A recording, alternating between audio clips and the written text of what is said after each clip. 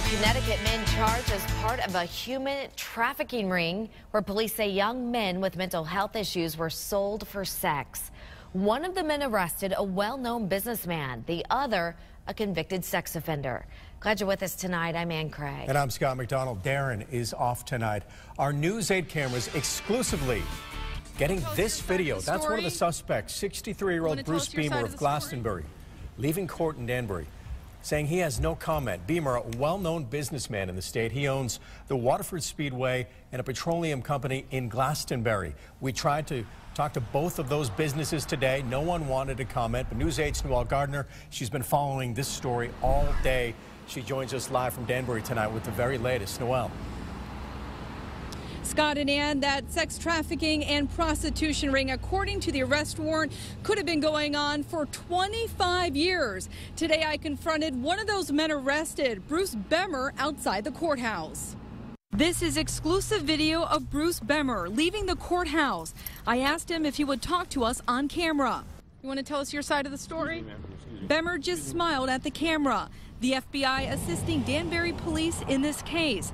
The FBI began investigating in January after a complaint from the state of Connecticut Support Services Department. According to police, Robert King and William Trefsker were operating a prostitution ring, recruiting young males and delivering them to Bruce Beamer and others for prostitution. According to the arrest warrant, Robert King, going back approximately 20 years, has sought out young men with varying degrees of psychological disabilities for the purpose of using these individuals for prostitution. The arrest warrant goes on to say King would fraudulently befriend the young males, offering them work, food, money, and other fake inducements, providing them with illegal drugs to the point that they were financially indebted to him. The arrest warrant goes on to say he then arranged for them to trade sex for money to pay off the debt they owed him. King would allegedly drive the victims from Danbury to the client or hotels. Beamer stated that he paid $200 to $250 per occasion. The arrest warrant states the boys who were brought to Beamer for sex seem to have mental issues.